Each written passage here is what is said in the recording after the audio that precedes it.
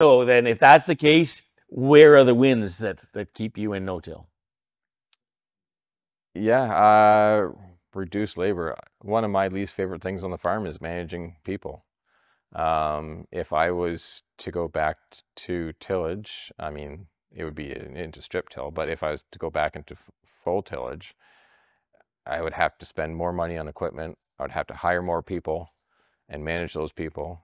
The second biggest win is we aren't getting the erosion. We aren't losing our soil. I mean, you only have so many inches of soil, and that's the soil that erodes is your high fertility soil. I mean, you look at what you spend per acre on buying new ground, and if it's eroding, whether by wind or water, um, that's expensive. And then you look at the fertility that's leaving with it. It's crazy. And that's how I justify the cover crops, is basically soil loss alone is paying for every single pound of cover crops I plant.